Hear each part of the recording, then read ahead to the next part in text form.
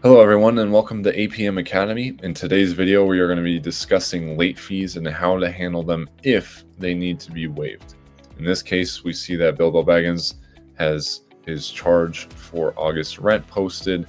He has not paid and he is now 4 days late. Per our late fee policy, we are charging $50 upon the 4th of every month that the tenant does not make their payment. In the event a tenant receipt has improperly applied to a late fee charge, and you are needing to reimburse the tenant back and reverse that, these are the steps that you will follow. First, the tenant ledger will read something like this. We'll see our late fee charge. There's a receipt. We still have a $50 balance remaining, but when we click on the late fee charge, we see that it's paid in full. In order to reimburse the tenant and waive this late fee, the steps are going to be as follows. You'll go to the tenant page. You'll click the task Enter Credit.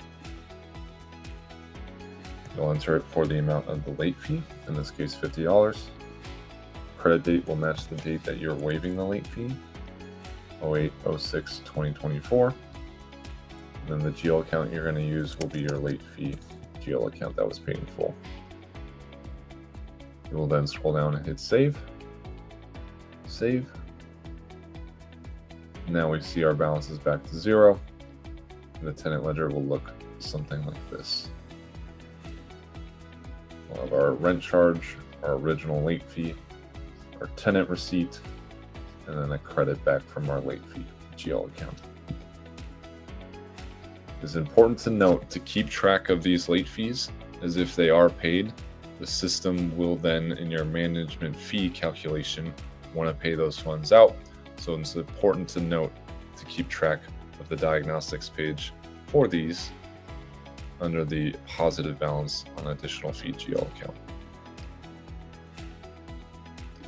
This has been how to waive and remove a late fee charge that was posted in error. Thank you for watching APM Academy, brought to you by APM Help. If you have questions on the content, you can find us at apmhelp.com. or reach us at info@apmhelp.com. Like, share, and subscribe for more.